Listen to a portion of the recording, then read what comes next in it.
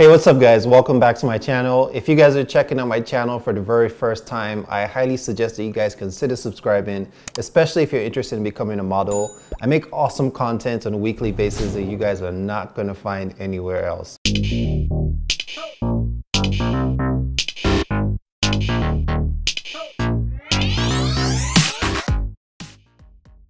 So in this video, I want to show you guys a really simple tool that I use to build a professional looking modeling portfolio website.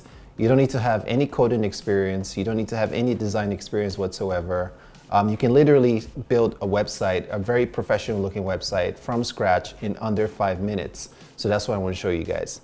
So let's take a look at this site called Portfolio Box. Okay, so this website is called Portfolio Box, but there are so many other easy to use sort of like a create your own portfolio websites, and I'm going to leave those links in the description box down below, but I just found this one to be very straightforward, very easy to use. There's a couple of simple steps that you can use to quickly create a website. So on the sign up page, you just want to quickly give your website a title, select your profession, enter your email address, and select a password. Once you've done that, you can actually start, and then just accept the general terms here. For this, looking at the font, I kind of like Montserrat. I feel like those tend to look more fashion forward compared to some of these other fonts that look like comic book fonts. Let's go with white, a clean look. Okay, so now let's start with the portfolio page. We're gonna go ahead and create that. So these are some templates, as you can see. So let's use the gallery to create the portfolio. And you can just kind of look at all these samples of how the gallery would look and select anyone. Kind of leaning towards the first option there, the dynamic grid, but let's see what else is here.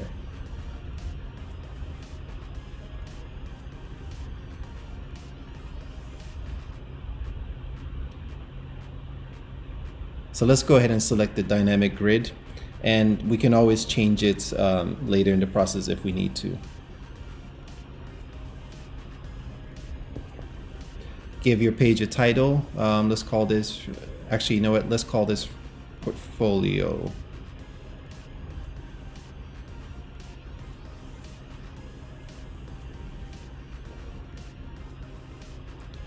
And now you can start with sample images, or you can upload your own images. You definitely want to upload your own. It's just like Dropbox. You can drag and drop your pictures. You can upload them one at a time if you want to.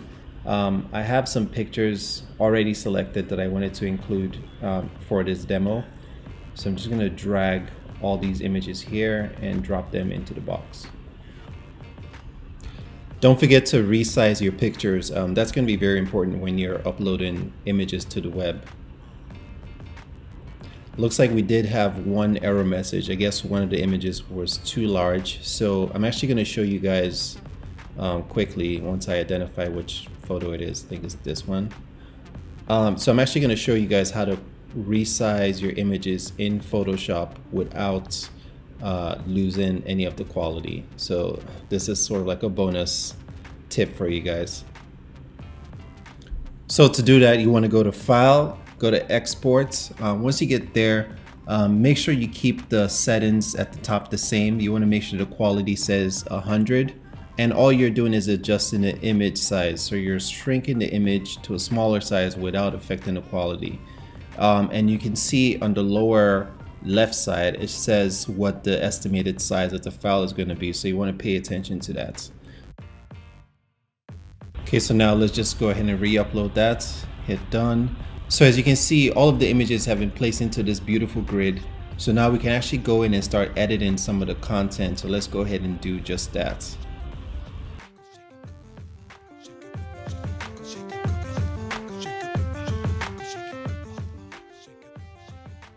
So now when you're creating your portfolio, whether it's a book or whether it's a website, you want to put your headshot first, your best headshot first, then your best full body shot. Next, you want to put your absolute best picture next, and then whatever most recognizable images that you have, whether from popular photographers or from magazines or tear sheets, you want to put that following your headshots and your full body shots. So it's very important that you play with the layout of your portfolio. It's always a good idea to group images that are similar, or group images that were shot by the same photographer or in the same setting. So that's what I'm kind of doing here, is that I'm grouping a lot of these images that were shot on the same day in the same set by the same photographer. So once you hit done, that's it. That's your portfolio page. So this is a very simple, clean portfolio page. It's completely done with no coding, no design experience. By the way, if you guys are liking this video, give me a thumbs up. I always appreciate it. Now let's go into creating your bio and maybe a contact page. So for the bio, you can just go ahead and select one of these templates that you feel works best for you. I'm just gonna pick any random one here that looks good. Let's title it bio, create the page. And here you can change the image. So let's go ahead and select one of the images from the portfolio.